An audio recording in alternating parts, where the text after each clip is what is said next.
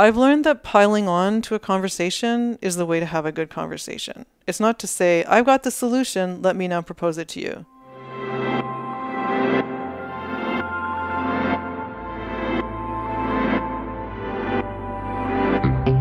My name is Ben Charland, and you're listening to What on Earth is Going On. My guest this week is Jessica Johnson, executive editor and creative director of the Walrus magazine based in Toronto, and that's where we have this conversation. It's a really interesting chat that we have when we talk about a lot of different things.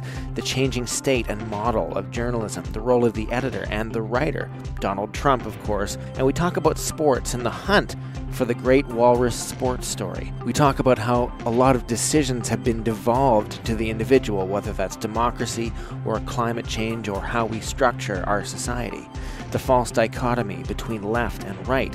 The question, what makes a good conversation? And this word conversation is critical to the Walrus into how they run their magazine, developing and creating and nurturing conversation across Canada and the world. It's a really, really interesting conversation, and I hope you take the time not just to listen to it, but to let me know what you think of it. You can go to the website whatonearthisgoingon.ca and find all previous episodes as well as this one, and a way to get in touch with me by email or on social media. If you like this podcast, you can give it a rating on Apple Podcasts or on Facebook or on whatever podcast app that you use. I'd really love to hear from you and for you to keep this conversation going. Jessica Johnson, welcome to the podcast. Thank you so much for having me. Thank you so much for taking the time. I'm really excited to chat with you. We're here at the Walrus Foundation in Toronto, and there's a lot I want to talk to you about. You're the executive editor and creative director of the Walrus magazine, is that right? Yes. Excellent. And that's a change from what used to be the case, right? Did there used to be an editor-in-chief or a different title? The title has changed a bit over time from... Well, the Walrus has a few different editors since 2003 when it was founded. So at one time it was editor, I think under John McFarlane. John Kay was editor-in-chief. And then I was already the creative director when I was appointed, and the publisher had decided to change the title of the job to executive editor. So I just ended up with both titles. Right. It's basically the same job. My role oversees all the content that is produced at the Walrus. The reason I bring that up is because it's part of the progression of journalism over the past 16 years. I mean, a title is just a title, but journalism itself has been under incredible pressures, and that's reflected on the way that magazines and newspapers are published and managed. And obviously the old idea of separating the marketing room from the editing room, those things are becoming a bit intertwined with time, and that has ramifications for our politics, our democracy, and we're going to get into that, obviously. But before we do, you've got the first question, as always. Jessica, what on earth is going on? I used to answer that question, used to meaning like a year ago, by talking about the business model of journalism and how a lot of outlets are struggling to survive. I think that's been talked about, and it comes up in everything that we do, but what in the world is going on right now is the intersection of the role of journalism in society, which we've seen really come to a new prominence, I think, since the election of Donald Trump in 2016 in America, and social media. So big tech companies like Facebook and Google, what is their role in ensuring democracy?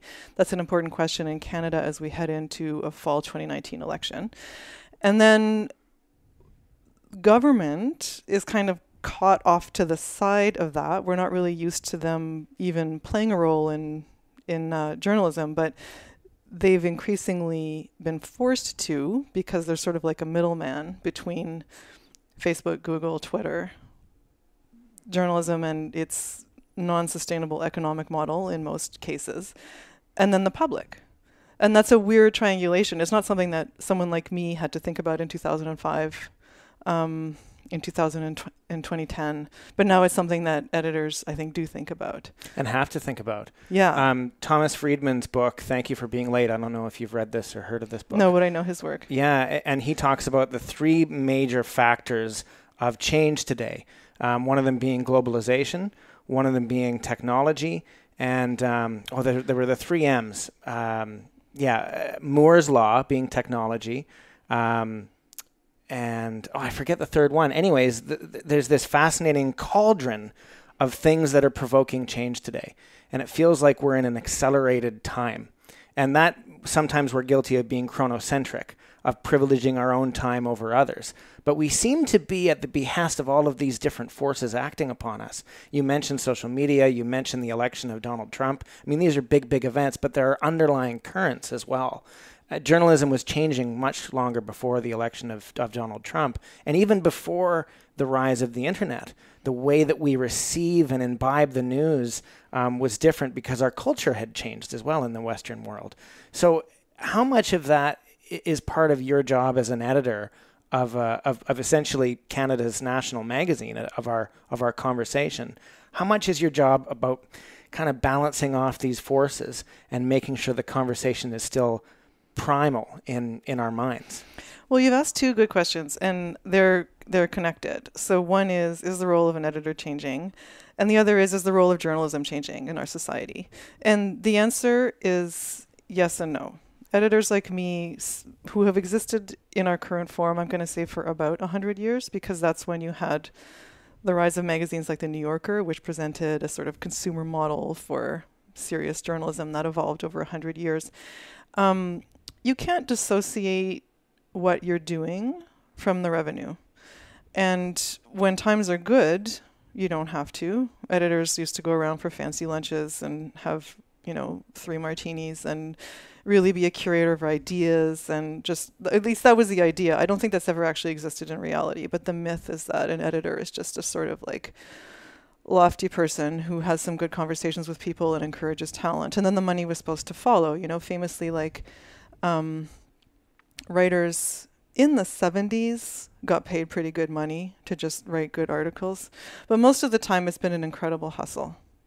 So I'm kind of going a bit all over the place here. No, it actually reminds me of 18th century men of letters who were often either aristocrats or patronized by aristocrats, who we think of as just having this time to idly think up new ideas and let the world come into them and regurgitate it back out. But reading the journals of writers at that time, we know that it was a hustle then, as it is a hustle now. Yeah, so the money and the readership have always been intertwined. And most publications used to get their revenue from advertising.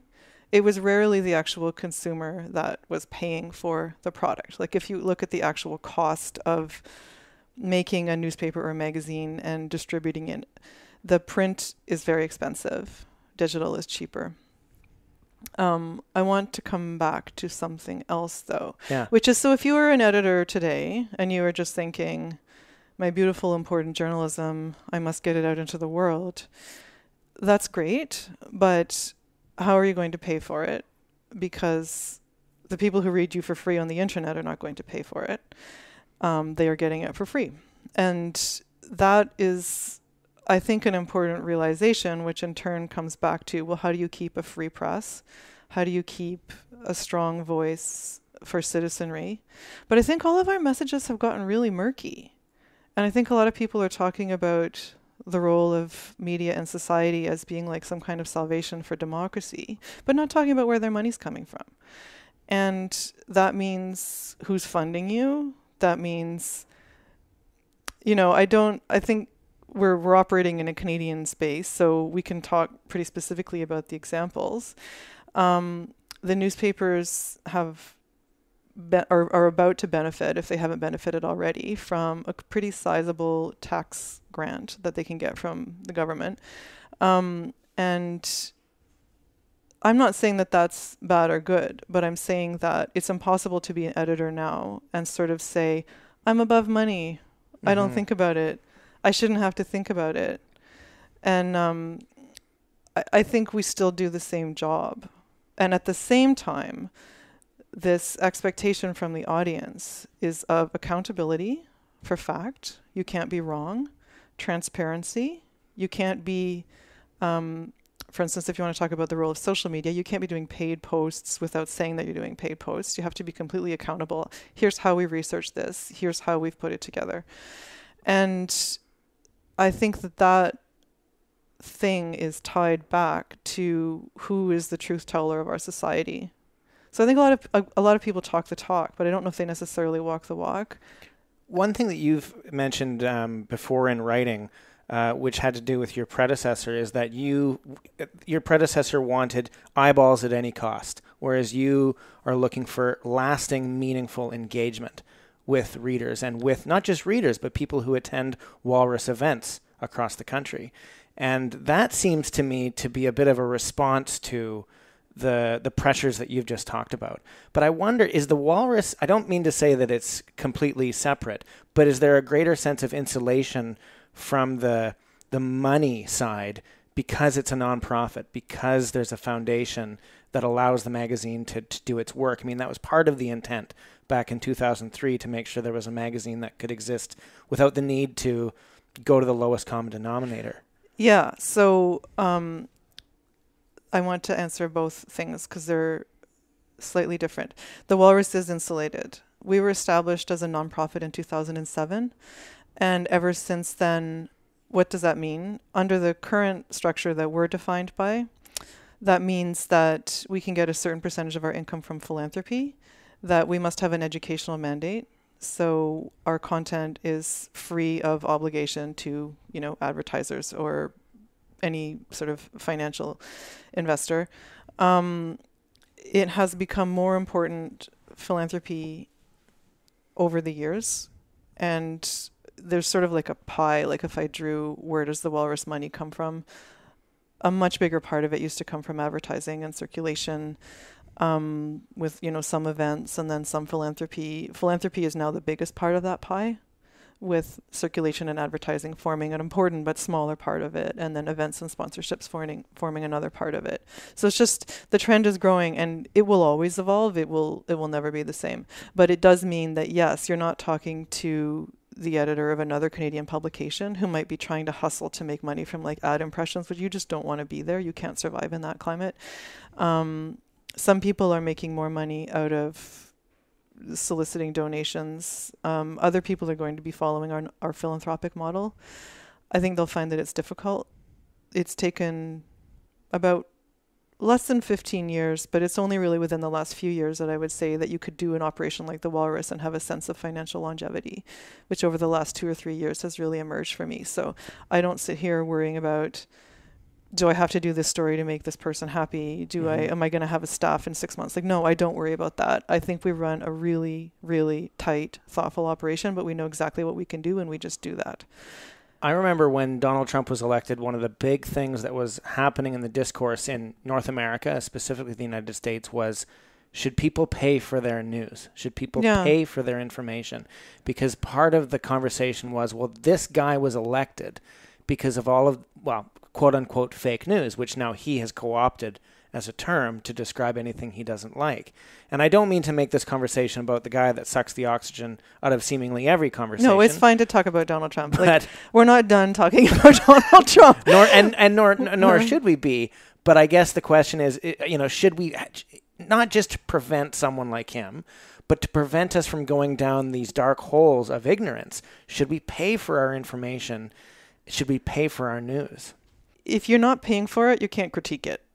So, and the same goes for everything. If people hate Facebook and Twitter, well, you're not paying for it. Like, we're all using these platforms for free. So the bigger question, I think, and I used to spend a lot more time talking about Donald Trump in the year of fall of 2016, but definitely all of 2017 was just thinking about Donald Trump. 2018 for me was a year much more thinking about Canadian democracy. What was the state? And that's partly because Canada's an interesting country. We've traditionally had a more inward-focused media. This was the year where Walrus stories are, I don't know if you've actually passed that point yet, but there's many readers outside Canada in addition to within Canada. So you're just starting to see like the whole notion of things that you might have taken for granted once, like where is your audience? Who is your audience? What perspective do you have to take on something? It's very important here to have a healthy journalistic climate that can reflect the stories of this country. But you said something earlier that I want to talk about, which is the strategy. So when I came, this is my third year at the Walrus, coming to an end, which is crazy, just because so much has happened in a short time. But when I came here, Jonathan Kay was the editor. John really created the groundwork for the current digital strategy at the Walrus.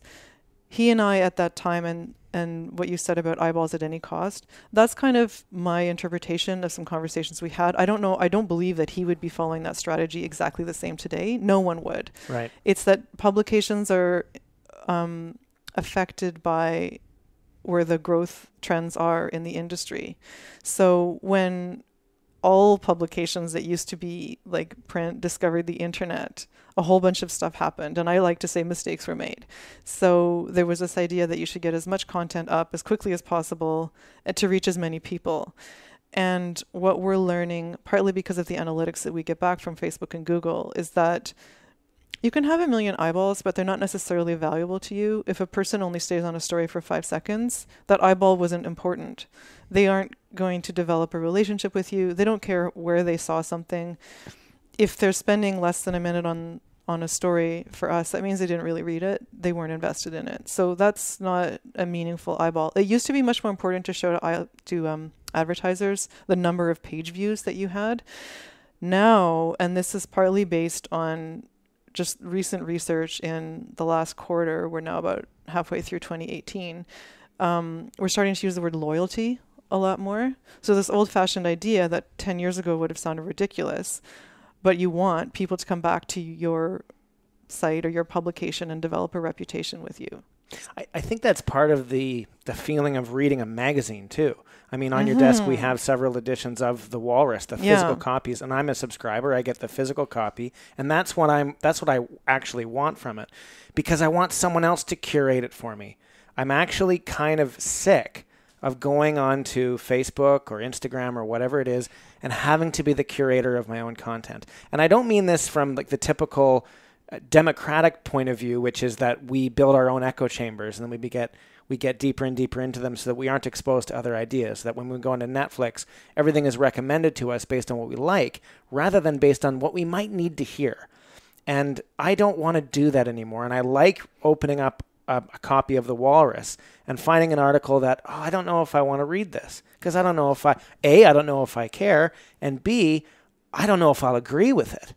And that's the funny thing, that there's a study recently that was done that shows that people, if you pay people $10 to read a bunch of articles, they will accept a cut of that pay to $7 if they only get to read friendly stuff that agrees with their opinions. In other words, that there is a cost to them, a value to having to put up with other people's points of view. It feels like it harms them. It feels like it harms me, I guess, if I do that. So when I come up on the Walrus to an article that I don't want to read, that might bore me, that I might not be interested in or have no connection to, there's a part of me that goes, well, hold on a second. What are you going to feel at the end of this article? And I'm never disappointed. I've always learned, obviously I've learned something new because I'm approaching something that I'm not connected to. And that's almost the power and the beauty of a magazine. And I wonder if there's a similar way to do that, maybe you just said it, with creating meaningful, lasting engagement in the digital space to give people the same feeling of, just curate this for me. Give me an experience that I might change at the end of it from who I was at the beginning. Thank you for saying all of that. I'm glad you like the mix. We do think about it, and there's some things that you're not getting because we know that probably a person like you wouldn't like that thing. I can talk more about that later. Do you mean like articles that would be disagreeable, or? It's not really, I don't want to encourage confirmation bias. Like, right. I don't want to read only news that's coming from a certain political perspective. That's not actually helpful to me as a human. I do want to read things that, well, let's talk about why people come to the Walrus. The readership is genuinely very engaged in ideas. They want to build a better society, however you frame that, that they think that discussion is important. They tend to be very interested in education. That's one thing that stands out about the people who tend to subscribe, is that they frequently, have like 1 or 2 degrees or education as in some other way that you would define it. And we know that they think certain subjects are very important. They think politics are important. They also think the arts are important. Our readers tend not to think sports are very important, which I've tried to test. Like, well, you didn't like that sport. What if you like this sport? They're like, no, we don't like sports. Interesting. Yeah. So the hunt for the great walrus sports story is still kind of like an ongoing thing. But then I'm like, well, maybe they just get that elsewhere. Like, maybe they don't need that from us. Do you think that the Toronto Raptors victory in 2019 would be a fair option for that kind of story? We have done some Raptor stuff, and we'll do a bit more Raptor stuff. I happen to love basketball. This is maybe why I'm sort of like, I'm going to figure this out. Yeah. I think, though, there's something about the psychology of the Canadian sports fan. Like, that would be the way that I would do it now. Because I'm like, a lot of people love the Leafs. A lot of our readers love the Leafs. I don't think it's that they don't like hockey. It's that there's something about the way that they're used to having sports talked about with them that it either doesn't work in this format. We're not the place they want it. I don't know. I want to figure that out, because I do think that sports and Canada really go together, and I don't accept that we shouldn't do that. Well, I don't accept that people who are intelligent, thoughtful, interested in ideas, interested in the future of our democracy, for example, and interested in the arts, are not also interested in the Olympics, in basketball, in hockey, in sports statistics, in cricket, in whatever sport you want to talk about. You know what? Like, it just, like, we do Olympic stories. They just don't get the eyeballs. Like, they just don't. I don't know. I've tried like, how many sports have I tried now? I don't know. I think it's something about the relationship we have with our bodies and the relationship we have with sports and culture. Is it something about the hero story too? Like, sorry, I'm just brainstorming here. I'm not trying to come into the editor's office and say, this is what you should write about sports. Why not? This is what the office is for, is for people to come in and talk about it. But I get the sense that when I read about sports, not that I'm not a reader of sports, but when I do see an article in The Sun or in a newspaper or online or whatever, there's a heroic aspect to it. There's always the underdog. There's always the champion. There's this almost fantastical universe of heroes and demons and good guys and bad guys, and whatever region you're from or your tribe, of course, are the good guys. This is basic human psychology. And the foreigners, this is almost a replacement for war too. The foreigners, the guys from Ottawa or Calgary or whatever, are the bad guys, and it's easy to create these mythologies in there. And to someone who studies history, to someone interested in ideas in the arts, someone who goes to see a play, that's a bit ridiculous, right? That kind of tribalism might catch us in an arena, but we know that there's something wrong with it. We know that there's something inherently problematic. And I guess, if I were to ask someone who agrees with what I just said, then what are you interested in sports for? There's something still basically human about it. So I used to work in the theater, and I remember figuring out how powerful sports were as a lesson for actors, because athletes are doing everything they possibly can to achieve their objective, right? So a hockey player is doing whatever they can with their teammates, with their stick, with their equipment, with the enemy players, with the goalie to score a goal. Really simple. But they put their entire mind, body, and soul into that singular, focused effort. And actors often become deluded on stage because we have so many things to think about. No, you don't. You have one thing, one objective. Go get that objective for an actor. And how revealing sports could be to say, just pursue it, was powerful for me in the theater. It worked for me as a director with actors. Be an athlete. Don't be a thinker. Your job as an actor is to pursue an objective. And I know I'm saying the same thing over and over, but there seemed to be something in sports that revealed a deeper reality of the human condition of not just seeking greatness, not being the hero, but pursuing something beyond yourself, perhaps. And that was a big lesson for me, which is connected to ideas that we deal with every day. It's not page 3 of the Sun, which is next to page 2 that used to be the Sunshine Girl. It's a different thing. Anyways, I just went off on one. What do you think? I think that's really good. I think that's really interesting. I think it's really good advice for writers. Just go after it. There's a point in some of our story meetings where we say, let's not walrus this to death, which means like we'll take some topic and we'll sort of overthink it and talk about it, and then we're like, is this a fun story? No, like let's just get rid of it. Like it should be fun. Back to sports, I don't know. Like, I mean, I wonder, like, do smart people not like sports? I don't think that's true. I just don't. I meet too many people who are really smart and, again, interested in ideas and arts, who read the sports page and are interested in the statistics and go to a game and enjoy it. I don't know. I like reading about tennis.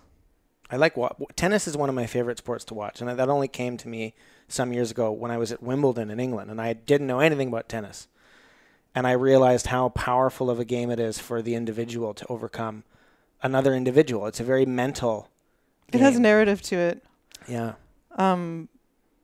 Which maybe is part of it, like long form journalism in whatever medium lends it, whether it's radio, whether it's, reading an article.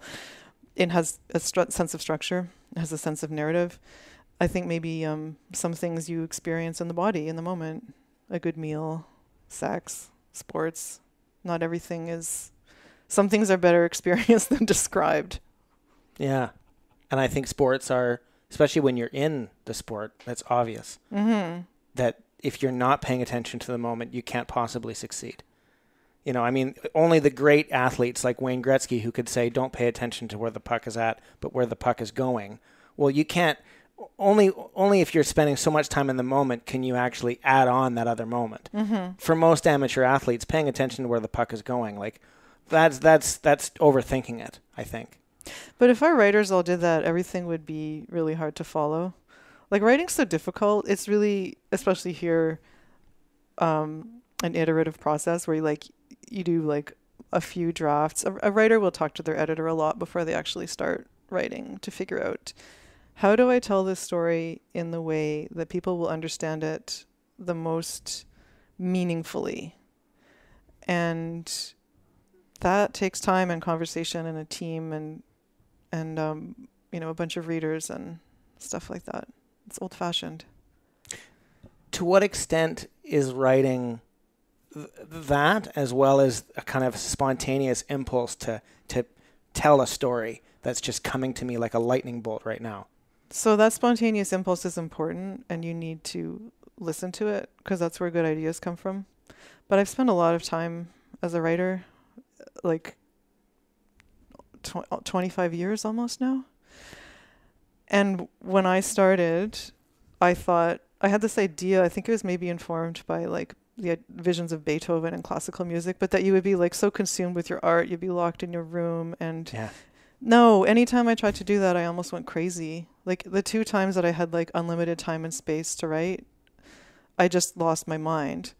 And I actually think that the process of writing is, you just do a little bit of it, go away, think about it, come back to a little bit more of it, go away, think about it. Outlining is important, but I think that's true for any project. And I think that we're really hard on ourselves, and we sort of romanticize the process at the expense of doing the process.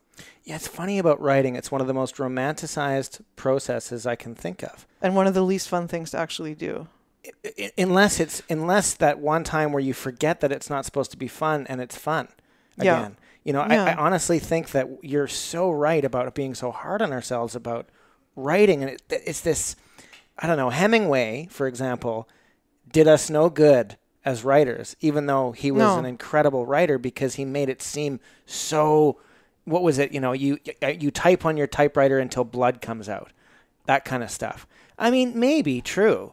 Sure, but we've created this ideal, an idea of writing as something that is so difficult, when in fact sometimes, and not necessarily to say that an article in the Walrus needs to be just a fun time for a writer, but that there's something in it that could be fun from the beginning, and we miss that.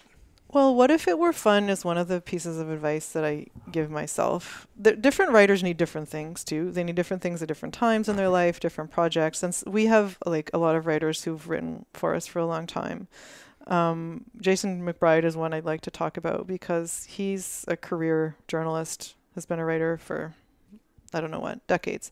And he will write extremely difficult long-form investigative pieces, and he will do a political profile. He will spend 6 months with someone doing something. So he's done a bit of everything. He did a story for us that was about Esther the Wonder Pig. I read that. Yeah. Yeah. So Esther the Wonder Pig is probably the world's most famous pig. She has many followers on the internet, and she's famous kind of for just being a pig that teaches people about what being a pig is like. But she lives in a sanctuary in rural Ontario, and like a lot of people would have said that the Esther shouldn't be a story in the Walrus, because it was like, well, why would you do a story about a pig that's a social media star? And I'm like, this pig is about everything. It's about animal rights. It's about why do we privilege some animals and not others. It's about the role of social media and connecting people to nature. It's about like these two guys that just they bought what they thought was a micro pig, and it turned out to be a huge pig. So then they changed their life and like moved to the country and raised this pig. Well, and moreover, the very fact that this pig is a social media story is the story. It is the story, and it's a Canadian pig. Like, it's just here, and then partway through the story, Esther like got breast cancer, and there was no scanner big enough at Guelph to like check a pig. And I think what came up was like usually pigs are just killed if they get like big animals. We don't save them. So then Esther's father's like raised the money partly to help get Guelph this big scanner for large animals, which they now have. So like injured animals are like treated that way. But anyway, so Jason McBride is the writer, and he and I had been sort of talking about what his next story would be. And Jason's a lifelong vegetarian. He talks about that in the story, but he just took this. He had so much fun. He went to visit Esther. It was hard. Like, he had to sort of convince her parents, owners, why he should interview Esther, why he should be allowed to follow it wasn't them around. An automatic. No, oh, yeah, come over. They were like, we don't need any more people hanging around. Plus, it's a pig. Like, leave us alone. We're busy. And he loved writing that story, and you could feel it. You can feel it on the page. Like, so that's an example of a person who's maybe waited all their life to do that story, and then the chance came, and he just did it, and it was like fast, and it needed very little editing, like a little bit of editing, where we're like, not so much about the pig, but. Do you know what I remember about that story when I read it was that it was kind of like, do you watch the show Black Mirror? No. So it's like the Twilight Zone, and every episode is its own world, usually.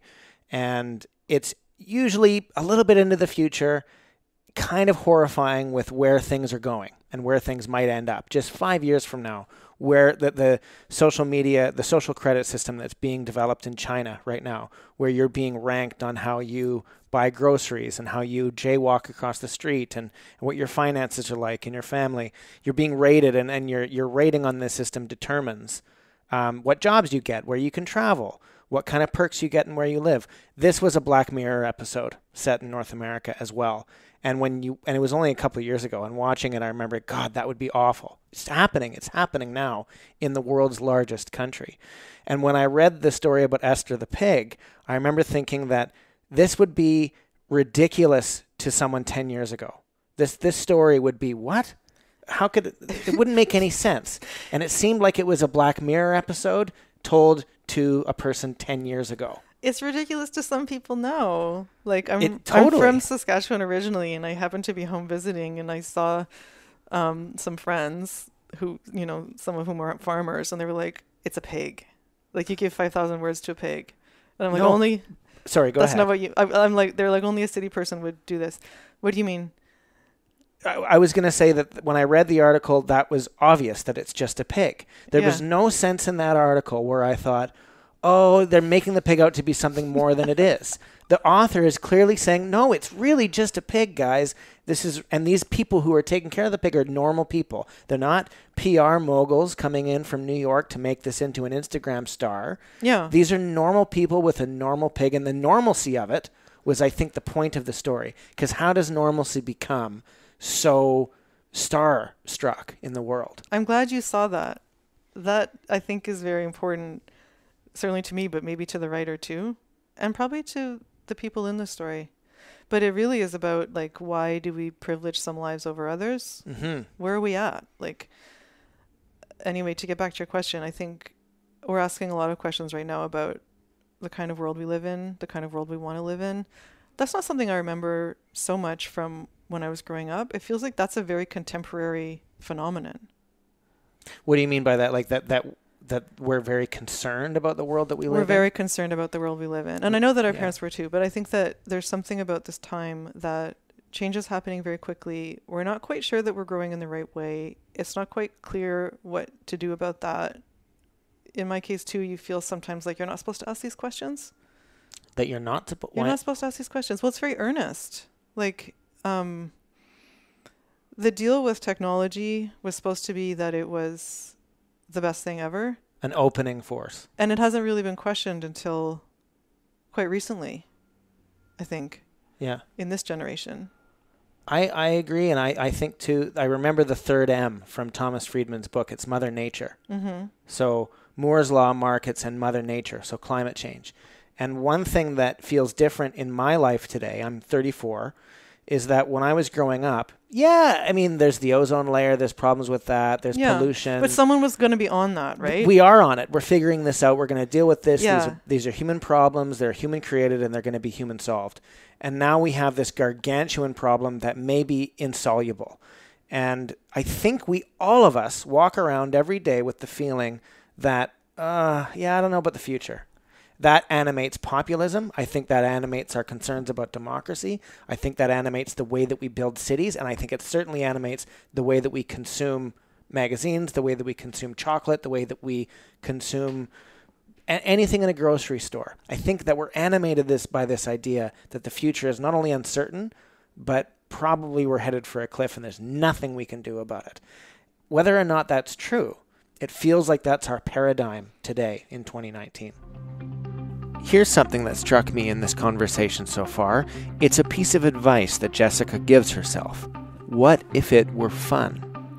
Now, coming up in this conversation, we talk about the idea of conversation and how that's integral to democracy.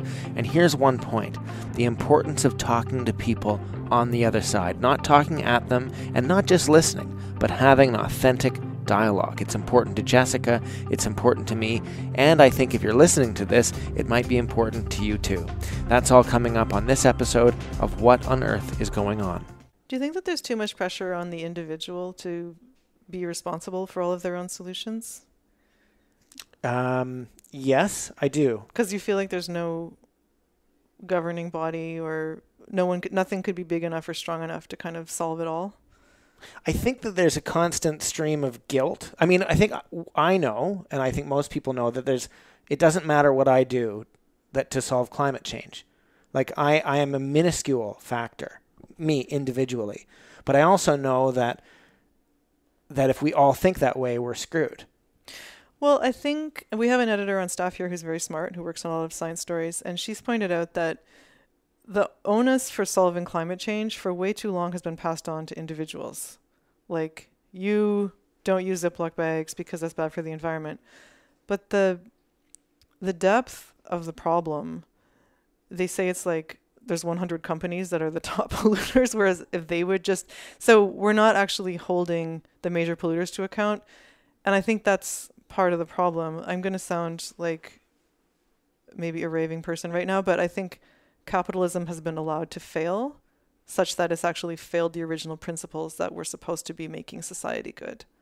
And I'm hearing more and more of that come up when I go to universities, when I go to lectures. There's a whole bunch of books that have come out just this year on like capitalism and democracy. Is it too late to save it?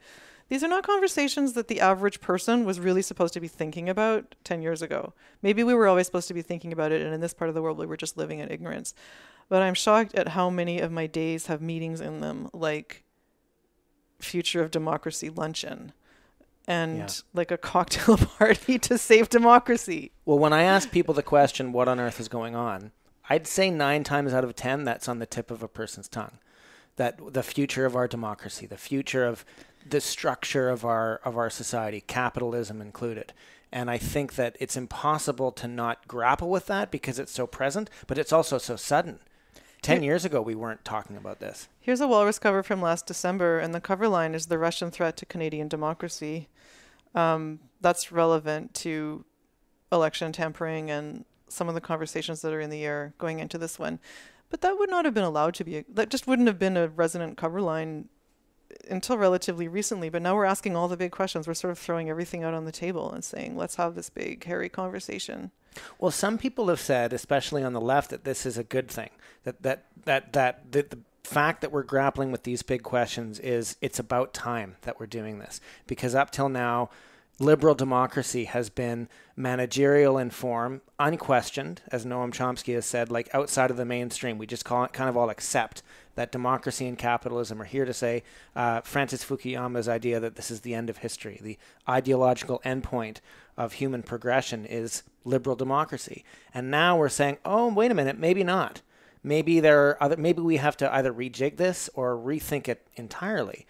And I think that is definitely the conversation. But back to your question about the individual, I think that solving this problem of the future of our democracy, for example, has also been devolved to the individual, because it's all for each of us to figure out for ourselves.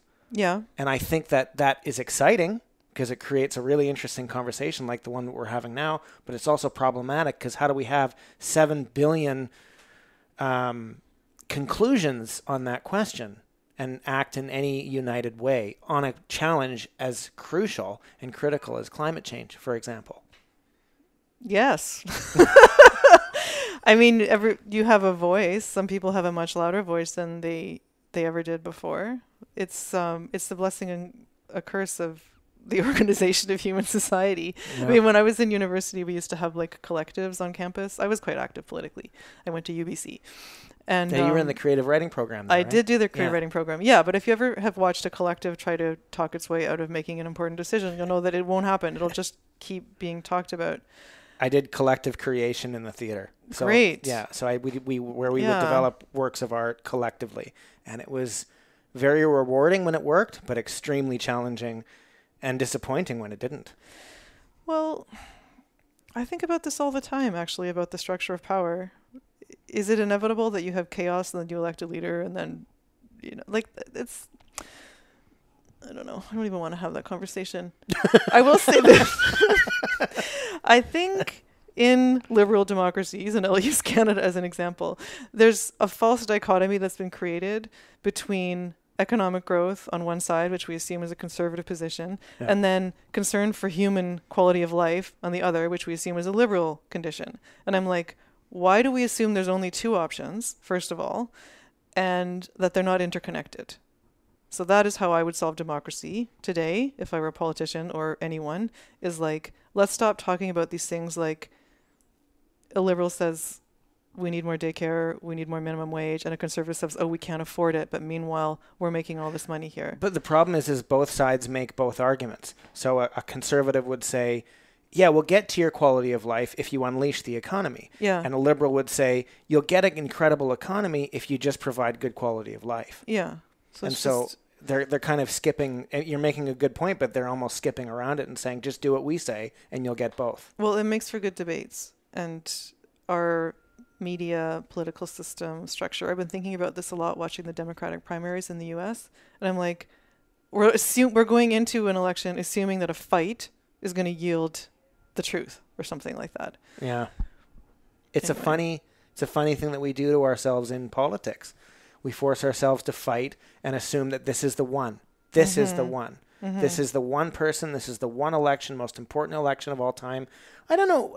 Did we do that before the last 4 years or so, saying that this is the most important one ever?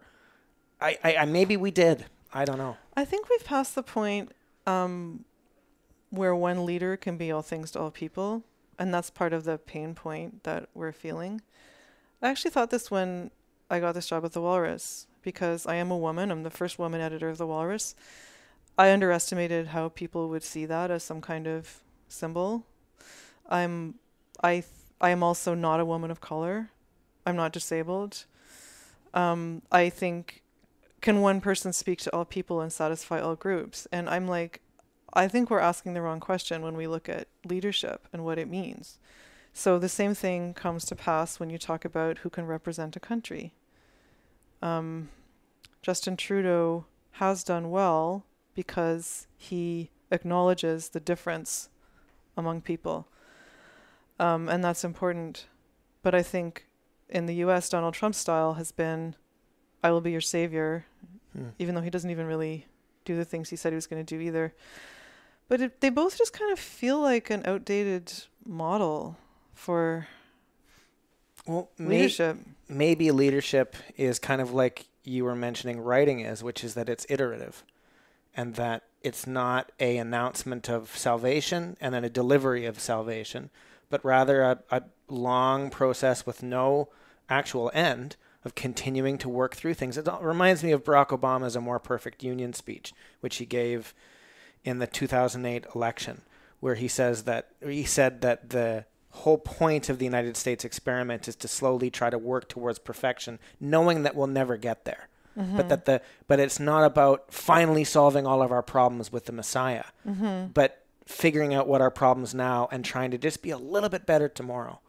And it's an inspiring speech because it's realistic, even though it's all caught up in rhetoric and ideals. And I think leadership, therefore, may be an iterative act as opposed to, and you've said this before, that it's not your job to be the personification of the Walrus magazine. Exactly. Yeah. Exactly. That's the one thing I knew from day one. I wrote on a Post-it note, no ego, because that's the thing I've seen so many people in jobs that are exciting get attached to. And over time, you start to think that you're the reason the publication's so great or the company's running so well or something like that. You think, I'm so wonderful. And I'm like, no, we are all dispensable. We are doing jobs for now. We're doing a project. And there will probably be a time when someone else should be doing that project. It's a hard lesson to keep in mind because your ego always kind of wants to take over. I think that's a lesson for people on the other side too, that if my life sucks, if I just got fired, if I've been diagnosed with cancer, or I'm just paying a lot of taxes and I can't make ends meet, or whatever it is, you know what? It's not just because of me. It's not just because of the things that I've done. There are other forces at play. I'm at the behest of this world and all of the forces and pressures within it. And so to say that it's all my fault is a mistake. Just to say that it's all my doing that this is so great is a mistake. And I think that that getting rid of ego, or at least abstaining from it as much as possible, is a powerful lesson for anybody in any position. But the hardest time for it is probably the extreme of either leadership or despair. You are right. Well, thank you. You said I'm so glad to have this conversation. I get to be confirmed so many times. It's not what I thought. I started talking a lot at the beginning about the state of the world, and it's probably too abstract to start off with. We needed to start with something smaller. I find that when I or my guest knows what we're going to talk about, it has to, by definition, become something else. Yeah. That's because that's what a conversation does, I think. And I wanted to ask you about so the Walrus uses this word conversation as an identifying brand. What we're trying to do, yeah. Yeah, and it works for me because I feel like I'm in conversation with the writers, and the Walrus is also trying to do a lot of events across the country and create conversations that way. But what makes a good conversation? So I have a lot of thoughts about that. Cool. Yeah. So what I have learned as a person working in journalism over the last few years of the news cycle, which includes watching a lot of people fighting on Twitter and comments and stuff like that, but also having watched the Walrus Talks, which is the one event series that we do. So these are conversations they're events that are held across the country. There's 7 speakers usually. Each speaker gets 7 minutes. And they're not scripted, so they're not programmed before. I happened to come on board just before the Year of Canada 150. So there was a theme of We Desire a Better Country, and in every province or territory there was a different Walrus talk. And so what I saw would be, there might be like a member of the Order of Canada talking about Canada and what it meant, and there might be an Indigenous person saying, Canada's not my country, I don't agree. And over the course of a night, actually the course of an hour, you get 7 different perspectives on something, which is something that we've started doing more of in our own publishing. So a few years ago on the internet, there was a sort of trend, I have a bold opinion, I'm going to put it on the internet. And then the next day someone else would be like, let me completely rebut your opinion. And then this would just kind of go back and forth. When it comes to more complicated conversations, I made a list of things that people can't talk about, which is really about 10 things that Canadians especially can't talk about. If you take a complicated conversation and you invite a bunch of different people to talk about it, so it's not 2 sides, it's like a 7 sides or 8 sides or 9 sides or 10 sides. We did that once with a series on sex ed, and we did that once with a series on opioids. And opioids was by far the most successful thing we've done online in terms of numbers. It was looking at a complicated issue, not with a view to who's to blame for it, although, there's solutions are proposed and stuff like that. Why do we have this problem? How do we get here? I've learned that piling on to a conversation is the way to have a good conversation. It's not to say, I've got the solution, let me now propose it to you. Because then that's, first of all, egotistical. But second, it's more likely in this climate to lead to polarity. Mm-hmm. The thing I like about the Walrus Talks format is that 7 people get up on stage and they don't rebut each other. One person talks, then another person talks. There's no Q&A. People are invited to go and talk after in the reception, but they don't there's no formal who won, It's like, well, perspectives were shared and then we go. And with the journalism, we're thinking more and more about how to do that. Let's get a few different perspectives on something. And the idea should be to give a person something they hadn't thought about before. So that's a conversation to me. I would agree. I think that for me, a conversation is a place where you can be changed by listening to somebody else. I can't remember who said that. Someone actually said that. So I'm not the first. No, to me, it's very important to talk to conservatives. It's very important to talk to the far left. It's very important to talk to people that I might not normally come in contact with at all. Right now, I'm talking to some people about the rise of the Green Party and what that means. You just kind of have to... I do a lot of just sitting at a dinner next to some person and I'm like, I don't know who you are, but then listen to what's important to them. I think there's a challenge inherent in that too, that for example, if I were to have a conversation tomorrow with Jordan Peterson, right? Not only am I going to want to resist some of the things he says, but I'm going to be expected to. There's probably people who listen to this podcast who would expect me to take him to task, quote unquote. That's not a conversation to me. And I think that the best thing I could do in that situation, if I were put in that situation, is to have a conversation and do the same thing that we're doing now, which is let me see things from your perspective for a while. Let me just, what they say about wisdom, whereas wisdom is the ability to entertain a thought without accepting it. And to take someone else's shoes for a while. It would be really, really hard, though, because I think that I don't know what your list of 10 things are that are not to be talked about, but I imagine that maybe they're not to be talked about because we can't help but get into a debate with them. We can't help but get into right and wrong and winning and losing. I don't know if that's accurate, but well, I think you'd have an interesting conversation with Jordan Peterson. Why do I think that? He says some crazy things. Yeah. He's making lobster pajamas. I also think that you'd come away... I don't think you'd win a debate with Jordan Peterson. I don't think that's a thing that can happen. Just like I don't think he could win a debate with you. I think you'd probably both leave thinking exactly what you think. But what you would leave is understanding why Jordan Peterson feels the way he does about what he feels about. And hopefully vice versa. And that would be a conversation. That would be a conversation. Because I think that, Donald Trump, for example, no one is expecting to walk into a room with Donald Trump and change the way he thinks about the world. But maybe nor should you. I don't know. I think we've given up on enlightening Donald Trump. I don't know, who knows? Talking about people that you don't actually know is very tricky because it's like talking about a celebrity. Yeah, I suspect that he has a short feedback loop.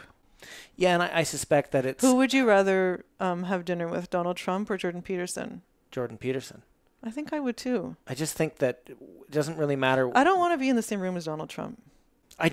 There's something so amoral about not only the man or the image of the man, but yeah, and I just read too much. I've read too much. I've thought too much about it. and it would feel gross. There's too much that he hasn't answered for. That's what makes me mad. Well, he'll never answer for it. No. He will never. And I don't think he even knows. I think for him it's a game where it's a reality show. I mean, it's just his script for today. Mm-hmm. It's almost like acting Victor Newman from Young and the Restless. What did you think in that scene 25 years ago? You know, for him it was just another, I don't know, I'm making this up. One thing that his existence and appearance has forced on us is that we understand ourselves better. There has been so much writing about what created Donald Trump, what sustains Donald Trump, what might get rid of Donald Trump, how we allow Donald Trump, what we should do about Donald Trump. And like society has just gone through like a massive, self-inquisition about what society is. So maybe that's one of the things that led us to this weird time where we don't even know if we have the right foundation to have a society. I agree with that, but I've realized and read over the past year probably that it's almost like feeding the monster. That the only thing Donald Trump wants is more Donald Trump. Oh, completely. And it doesn't matter if it's a good or bad story. It doesn't matter who's covering it and how they cover it. My use of social has really tapered off in the last 3 or 4 months. And it's not because I've just realized that it's a self-feeding loop in a way. Like I can get all excited about the quasi-news story of the day, or I can focus on what's on the horizon and what hasn't been discovered and what hasn't been reported on. And I'm finding more hope in the latter. I'm tired of reacting to buzz. Someone once said that you should never look at anything unless it's going to be important 3 months from now. Yeah, that's probably good advice. Do you know who said that? Jordan Peterson? Jordan Peterson. Really? Yeah, I saw something where he was asked, "What do you look at the news? Do you read the news?" And I think his response was something like, "I'll only read something if it's going to be important 3 months from now." Only tenured professors can afford to talk and think like that. And that's part of what he, I think, offers people is, the chance to, I don't know, to take a break. The chance to be old-fashioned. Certainly, yeah. I've never talked about Jordan Peterson on this program before, so that's interesting. I'm actually surprised. He doesn't come up that much in my life, like other things do. Donald Trump comes up a lot in my life. Huge. Yeah, I can imagine. Huge.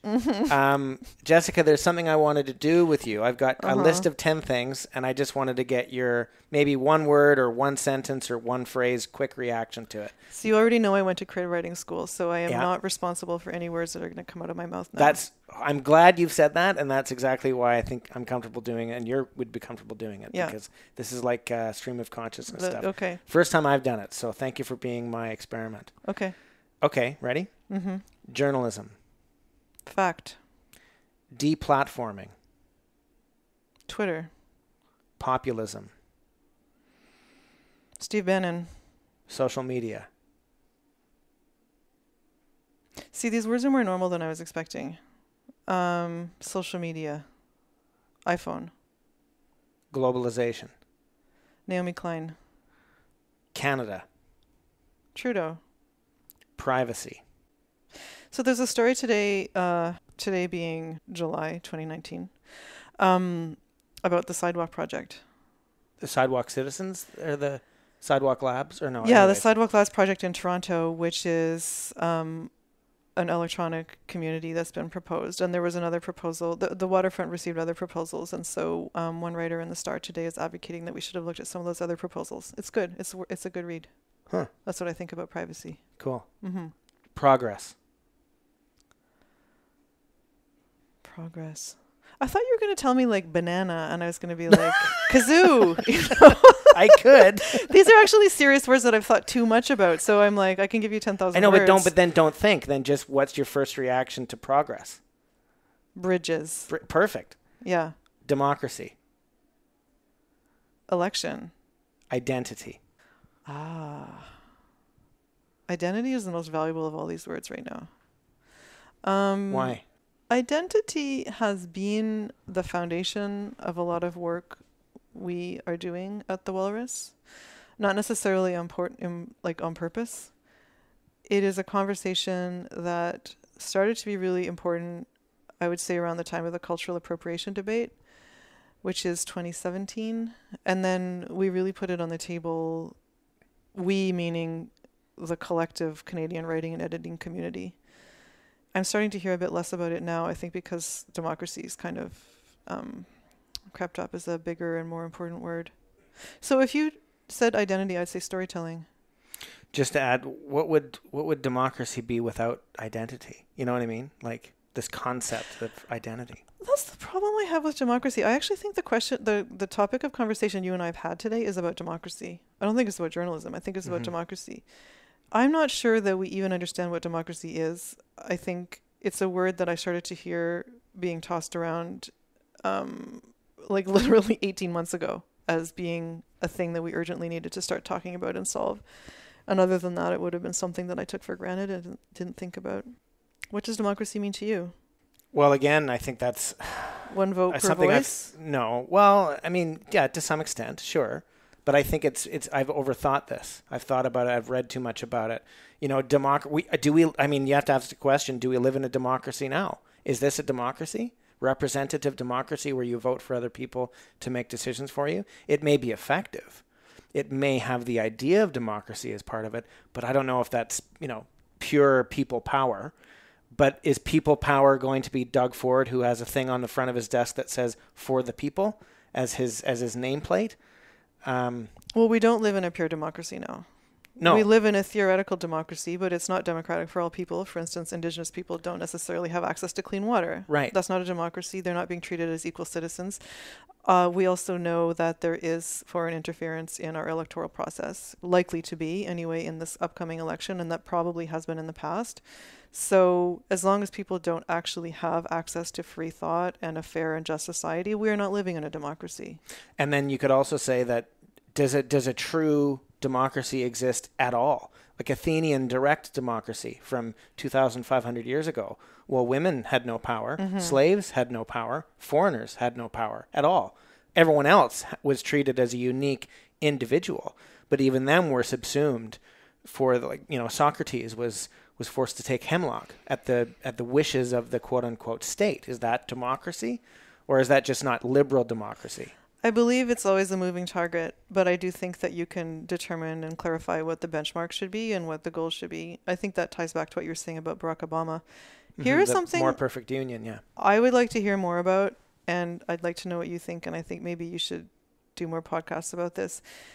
I can sit here as a woman and say that we still make 72 cents of what men make on average. If you're a white woman, it's less if you're not. And actually my numbers are not necessarily right because I think white women do make a bit more. I'm really interested in the inequality between men. That to me is such an interesting conversation, and it relates to Jordan Peterson, and it relates to democracy, and it relates to Trump, and it relates to abuse of power, and it relates to Justin Trudeau, and it relates to Jasmeet Singh, and it relates to Andrew Scheer. That is to me what men have power and what men don't, and how men punish each other for having power and not having power. Yeah, I think that very much it's a conversation that's probably been had before, but we aren't having it now. That's for sure. It's the conversation we need to have. To me, it's way more important. Like when we talk about identity, I'm like, well, women are getting a voice. People of color are getting a voice. This is actually partly because of social media. More people have a voice than used to have a voice. And we're publishing these voices in the Walrus. So I can do that work. I can support the evolution of society. I can give voices to people that didn't have them before. But what I can't do is have the conversations that aren't being held. Yeah. You know what I mean? I think I have a response for you that actually ties back to democracy. And I think there's a fundamental idea to democracy that we don't talk about often enough. And I think it relates to the idea of my being equal or unequal with other men or other people. The idea that I'm equal, this idea that I was taught as a young person, this idea that I take for granted in Canadian and Western society, that I'm equal in the eyes of the law, equal under the auspices of the state, equal with a driver's license, equal in many different respects. I am not equal in terms of how much I get paid. I'm not equal in terms of how much my ideas are listened to or whatever, but legally I'm an equal entity. That's important that idea, that belief that I'm equal or that I should be equal. And I think it goes to democracy, that one of the most important features of a working democracy is the belief that we're in one. is the belief that this is a democracy, or at least it should be. And one of the greatest victories, I think, for democracy and perhaps even equal rights over the last century would be that Vladimir Putin still has to run in elections, right?